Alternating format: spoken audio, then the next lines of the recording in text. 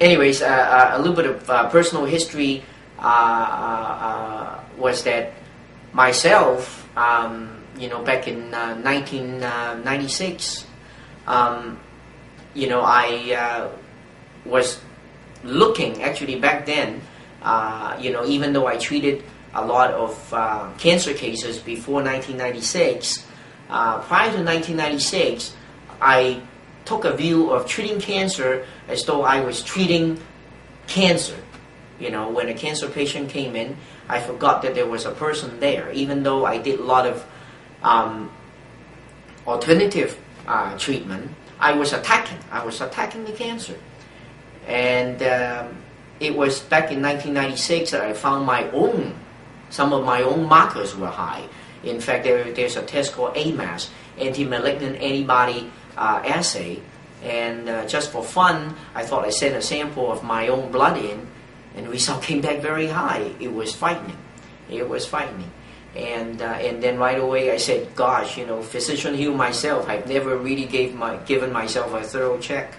Immediately I put myself through all the testings I put my patients through, and I had a parameter called LDH that was in the thousands, and usually it should only be in the hundreds. And I said, good gracious, I better look at myself a little bit more carefully. And then I realized that I was a little bit tired when, in the middle of a day of the practice, and also had about 2 weeks worth of night sweats. And I knew then night sweat, I thought I was maybe just had too many blankets on, just like any other patient, never took notice. And then I realized that it could have been something what we call B symptoms. B symptoms are signs when your immune system is being overwhelmed, okay? And B symptoms came from the fact that maybe the B lymphocytes are being overly stressed, all right? And I went for MRI and I found a 1.5 centimeter mass in my own neck. Talk about saving your own neck. And my choice was, of course, to do a needle biopsy and maybe to go on to chemotherapy and retire. And maybe I said, gosh, this is terrible, because I've seen wonderful results of that. The reason why I could go on was because there were some cases that had very good results, including actually one of the pancreatic cancer in Vancouver that I co-worked with this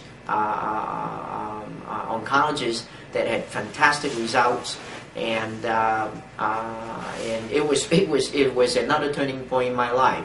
So I decided to really change my lifestyle and treating myself, and then I realized there are a lot of other things to work on, including the emotional aspect, the attitude. That was, I learned about Dr. Symington's psychotherapy when I was in Bastille, and I thought, oh, come on, how can you talk someone into getting well? And that's when I realized that having a positive attitude when you have the right mindset is so important in healing. And again, other than learning more about being positive, maintaining a positive attitude, being assertive, taking control, and not being afraid of taking steps forward, and that was when I started not only to empower myself, but also went ahead and empower a lot of my patients to take positive steps. If it's surgery, if we lay everything on the table, that is the right thing to do. Don't regret a single minute and go forward. But make sure that we rationalize everything, look at everything without leaving a single stone unturned, and step forward and try your best to have all of the angles and basics covered. And that is very important in cancer management. And it's really no big deal. We all get cancer one of these days. In fact, another lesson that I learned was that I remember way back when I did a lot of autopsies in Medicine Hat General Hospital, there were at least over half of the corpse that we did that we found signs of cancer, and these people never been diagnosed or known to have cancer. Never in a million years would they have thought of having cancer. Like, amazingly, I also learned from Dr. Block, with his 35 years of oncology experience, I was surprised. He said, you know something, a lot of these women who are diagnosed of ovarian cancer, they don't really have ovarian cancer. A lot of them really have a condition called peritoneal carcinomatosis. In fact, these, I remember back then, these are these whole hunk of grape-like nodules that we yank out from these people's peritoneum. And they were hard like a piece of rock. They are like tiny little pebbles. Cancer lumps won't give because the cells are so packed and they're so dense, you know. And these people live comfortably, you know. We learned a lot of things from patients. You know, one lesson to learn was that I have a patient and I'm still treating him, and this patient was known to have colon cancer. And interestingly enough, he never responded to conventional treatment. He never responded to immunological treatment, and yet his tumor marker would be climbing. And it's been 3 years now. His CEA has climbed up to over 3,000.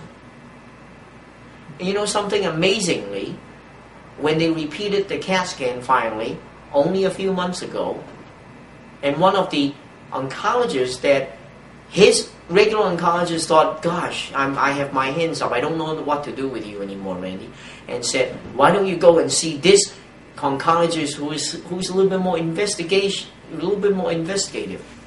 And this turned out to be an oncologist who is very open-minded and investigative, and yet she is really a specialist in feminine type of cancer, in female cancer. And at first he was a little bit puzzled why he's seeing this gal. And when this oncologist looked at his CT film, he said, you know something, I don't understand this. This looked, you're a man, but your CT looked like you have ovarian cancer.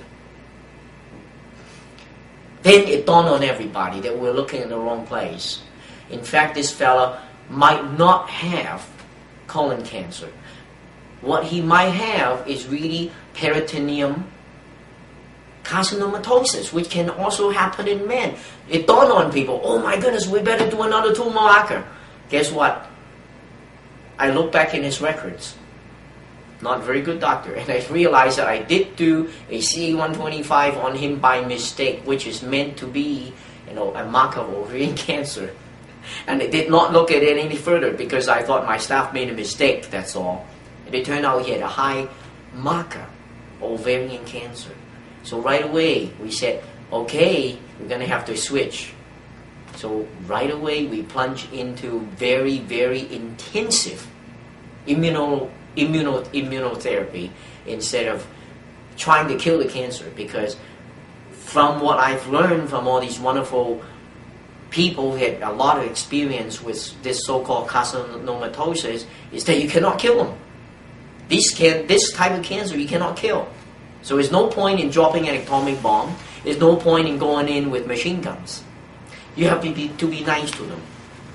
You have to train them to turn them into differentiated cells instead. You have to try to do something to stop them from spreading, from crawling around the organs. And then we have to really concentrate on beefing up our police force and move in. We have to rely a little bit heavy on our immune system to kill them. And the news was only last week, first time ever, I couldn't believe this, his tumor marker dropped by 500.